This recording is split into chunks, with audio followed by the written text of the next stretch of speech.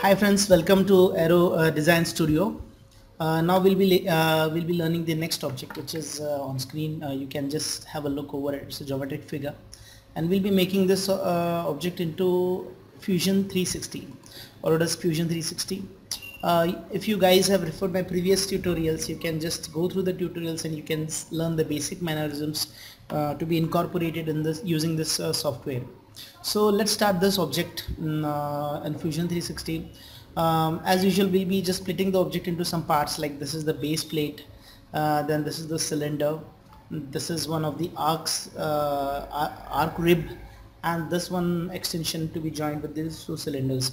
Now first of all, we'll be making the base plate. Now just look at it.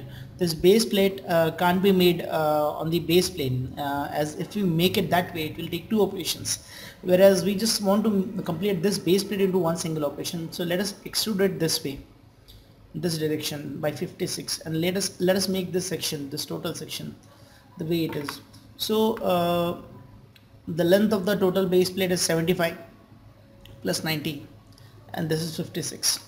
Extrusion is by 56. So this is 75 plus 90, that is will be coming over here. For my ease, I'll be making the origin on, or not essentially, it is not essential to make it on. I'll go in and sketch. I'll say create sketch, and this will not be my sketching plane today. This will be my sketching plane, as I'm going to make the base plate first. So I'm just going to make it now. I'll just start from this origin, okay, and I'll just drag a line this way. So it is 75, and I'll write it down over here, plus 90, sorry, 75 plus 90, so that is 165 total. So this is the total span of 165 mm. This is 16 and this is 27, so here comes the difference.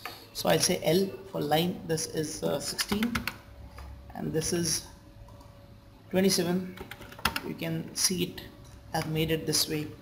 Now one more basic thing I'll be doing is I'll drag this way, and I'll come this dimension by 90, and I'll come this dimension by 75. Something is going wrong. Yeah, I'll just make sure what is happening. This is 75, and I'll just make it once again. 75 plus 90. That's correct. So I just need to commit over here. I can just make this line, and I can even trim it this way. T for trim, and this is the thing that I have created over here. I'll just make one circle right here. The diameter of the circle is 50, so that is 50. Now I locate the dimension of this and this D, the center of the circle, and this line is D. The dimension is 36. It is given away, the center to base. So this is 36. I'll just trim it down. I'll just trim this. I don't need this, I don't need this, and I don't need this. So this is my base plate now. I'll just finish it, stop sketch, and I'll just say E, that is extrude. Now the total length of the extrusion is 56. So I'll be saying symmetric this time. It's a new body, might be, and if it is symmetric, that is 56 by 2. So it is total means 56 by 2, that is 23 27 point something. And this is my object, the base plate that you are looking at. I'll be making this cylinder over here and this cutout. So I'll just make a sketch again with this again as the working plane. I'll make a circle over here. I'll click this, and I can just make one thing. I'll just say project on the sketching plane. So this thing is being projected. I say OK, and I have a center over here right now, so that I can use it as a reference. I can delete this, and again I can just make it a circle of 25 diameter. I'll hover it a bit, and I'll just come down towards the intersection, and I'll just join it this way. I can trim it. Sorry.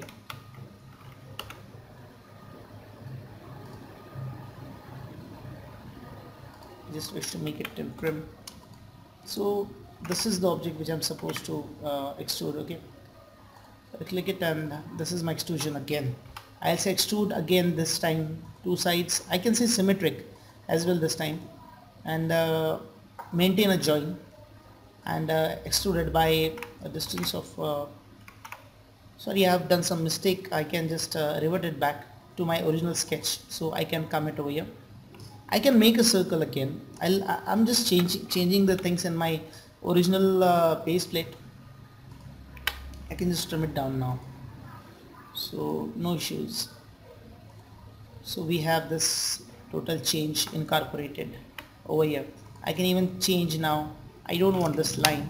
I wish that the circle should be 1. So I'll just delete it so that I can, I can remake it this way. I can just draft it and I'll just place it over here. So I have a circle over here. I can say extrude now, and I can extrude it using symmetry, and it is total 66. So this has to be 66 by 2. So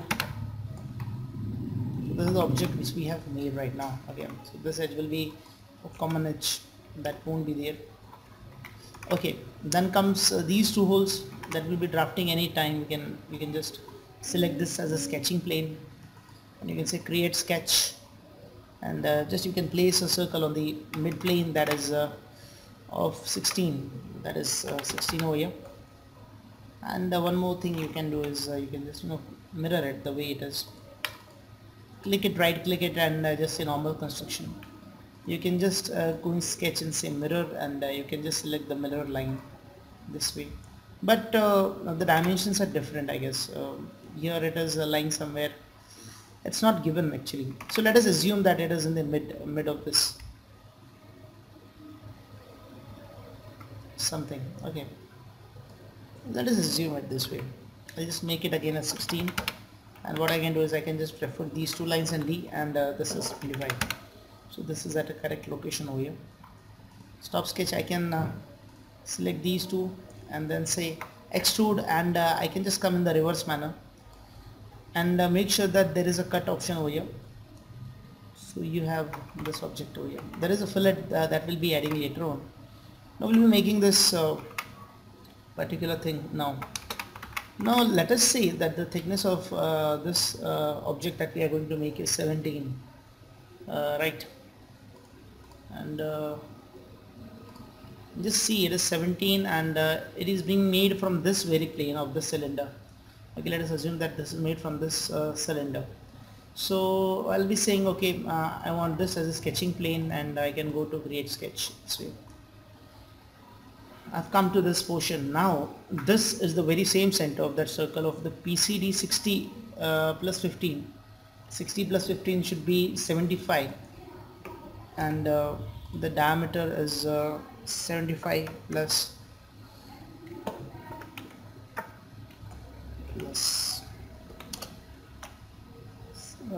75 into 2, you can say. So this is the circle you are opting for. That's 150. Okay, because that is its diameter.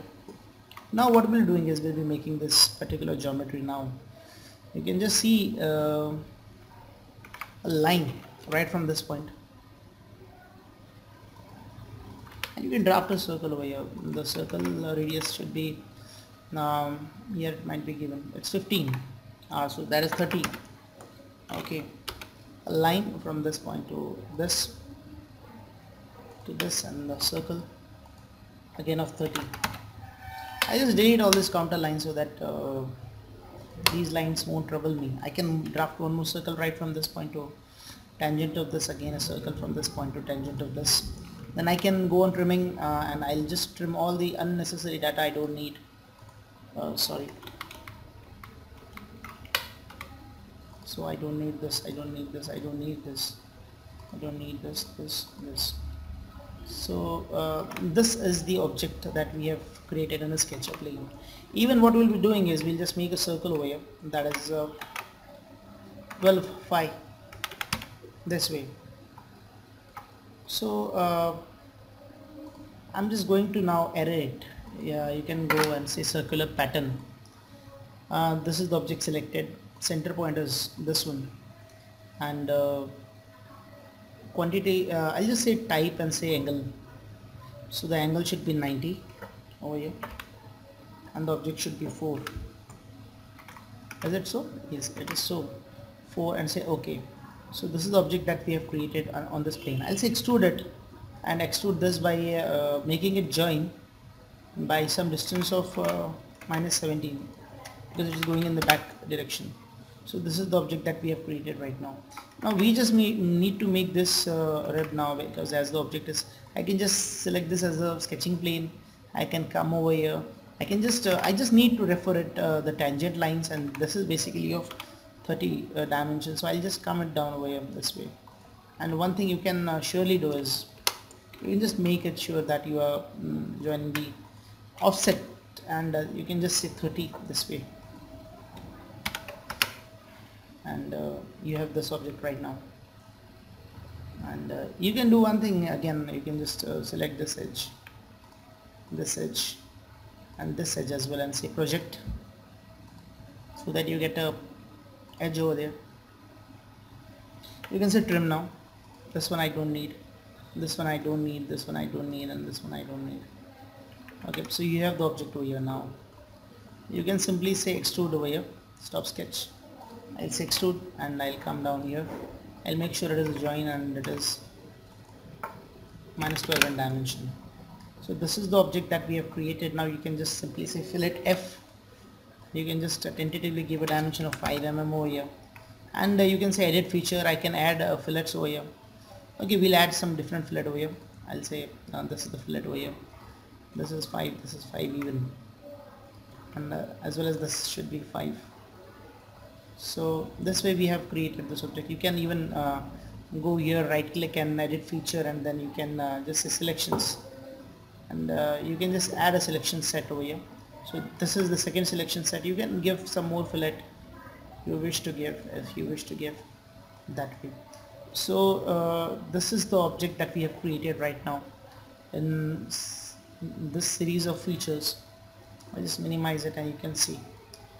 So guys, we have completed this tutorial for Autodesk Fusion 360. It's a very simple geometric figure tutorial that we are making, and you can refer this. You can make n number of objects. You can get n number of objects from internet.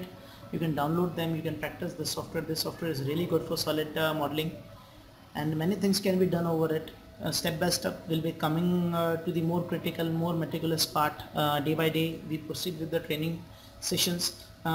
Right now we have started the channel, and at a very initial phase we are just introducing you to the software. Laterly we'll be concluding the total surface, sculpt module, assembly module, inspect module, everything, rendering, animation will be covering up, and everything. So please be there with us to experience the software and learn it through and through, as it is the face of the industry for tomorrow. Thanks a lot for being here. I'm Rajan Pradhan from Aero Design Studio, training you guys. Thanks a lot. Have a good day.